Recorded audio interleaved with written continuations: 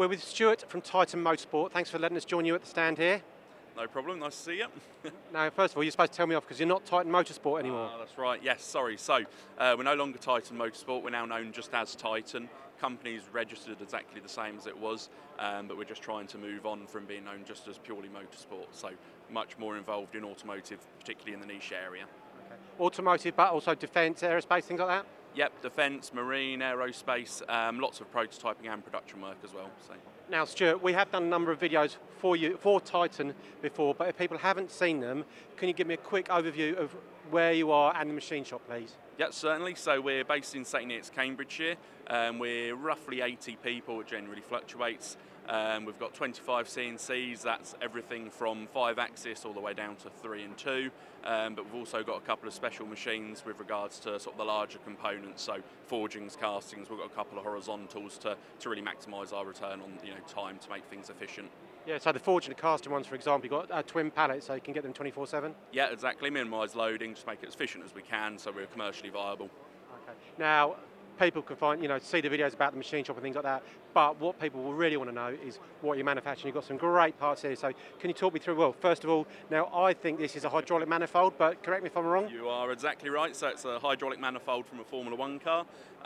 We did a lot of development work with a client on this and originally prototyped from aluminium, then moved into magnesium to obviously reduce weight. So yeah, there are a lot of learning curves, lots of deep holes, small tapped holes, 5-axis work. So it's really nice component. Yeah, I was going to say straight away, got to be 5-axis, but just looking at the intricacies, you've got pockets, threading, tapping. Yeah, you name it, it's had it on there. Lots of complex shapes as well. So and particular attention was paid on the surface finish with it being stress raised points as well. So yeah, really good part. And designed with the help of the client, but in-house? Ultimately, the client had design ownership. We were assisting particularly on the DFM, so we have some really good production engineers that are really keen on maximising their customers' return on the manufacturing time. Okay, no, absolutely cracking component. But also this one here is winking at me as well. What's this? Yeah, so this is my personal favourite. So this is a interior component for a supercar. So it's a small production run of about 200. So when you say your favourite, is it come from your own car then? No, not quite, no. I wish I had a company car. No, so this we did a lot of work again on the DFM with the client, particularly with the styling team. So what we're finding is automotive styling teams are now having a large impact on the engineering.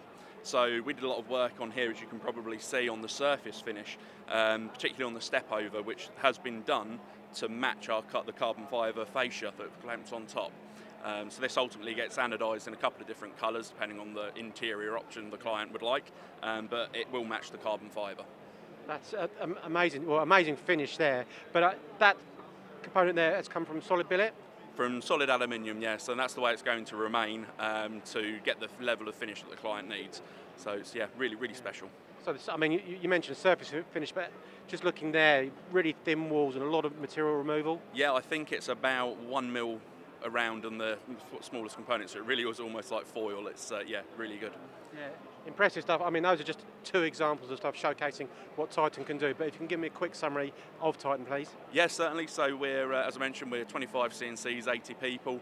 Everything from prototyping, motorsport, automotive, all the way up to automotive high volume. So we can cater up to sort of tens of thousands a year. And we also have other facilities that I believe you're going to come and see with regards to the steering assembly sides as well. So yeah, lots of exciting opportunities. Most definitely. Stuart, thank you very much. No problem at all. Thank you.